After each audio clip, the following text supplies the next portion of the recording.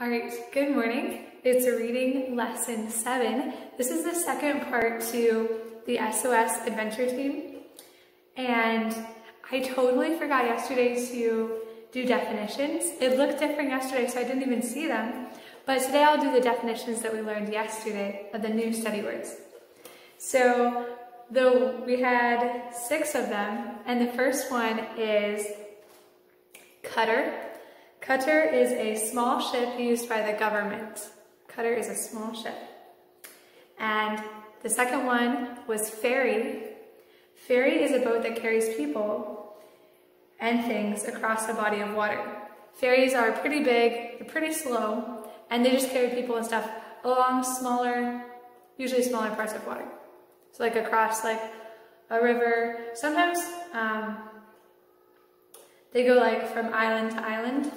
Yeah, I've been on several ferries that would go from like different islands, or from, like I went on one once that was from like Manhattan, New York to like Staten Island. So it was from like a big part of land to like an island, right? And the third one is gauge.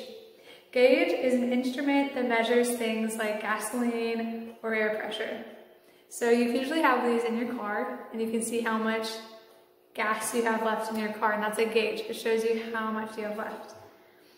The fourth one is locomotive.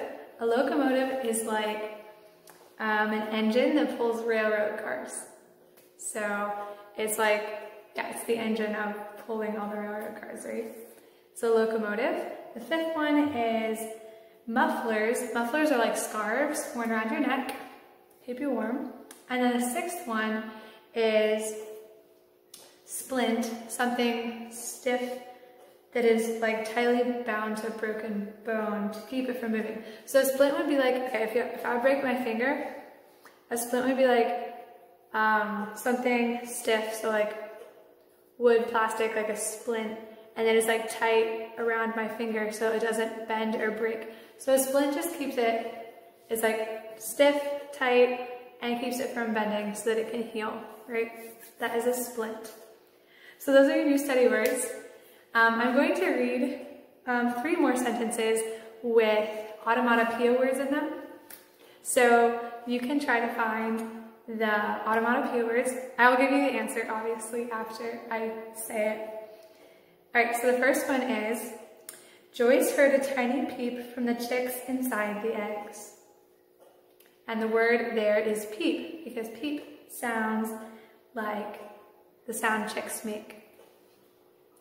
The second one is pop. The kernels of popcorn jumped up and down in the kettle.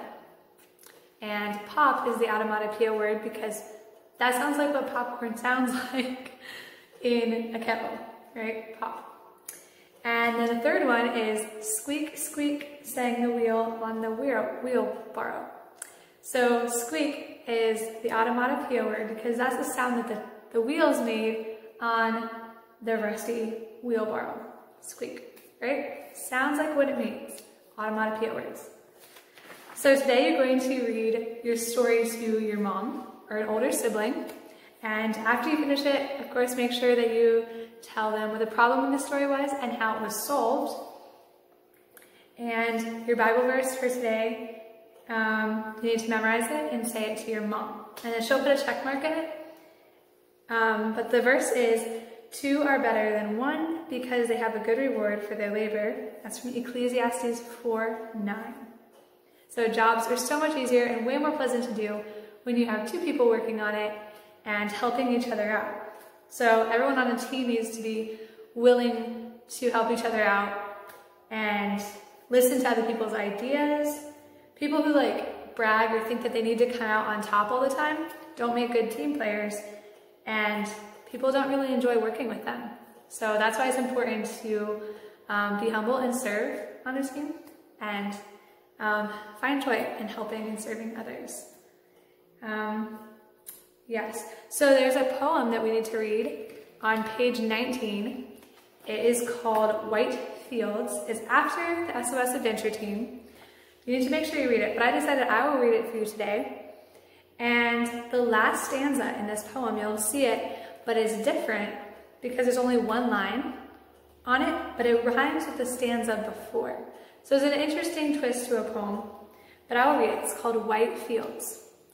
In the wintertime we go, walking in the fields of snow, where there is no grass at all, where the top of every wall, every fence and every tree is as white can be.